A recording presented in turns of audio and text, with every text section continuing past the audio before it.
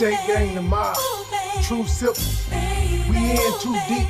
Some terrifying moments unfolded, and they were caught on tape during a church service in Allegheny County, Pennsylvania yesterday, when a man pulled a gun on a pastor. This happened at Jesus' Dwelling Place Church in North Braddock. The incident was caught on video as that service was being live-streamed.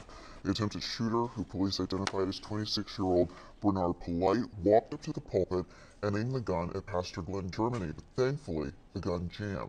Another church member jumped in to tackle Polite and disarm him. Once they raised the gun up, I jumped up, you know what I mean, from behind, got him from behind, struggled him down to the ground. I forgive him for what he did. I just mainly thank God that, you know what I mean, that nobody got hurt. The gunman was arraigned early this morning for attempted homicide, and there's a brand new update coming in this morning.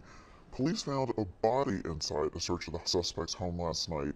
They say that a man had been shot to death. No one has yet been charged in that case. As for the church shooting, the pastor says he'd never seen Polite before.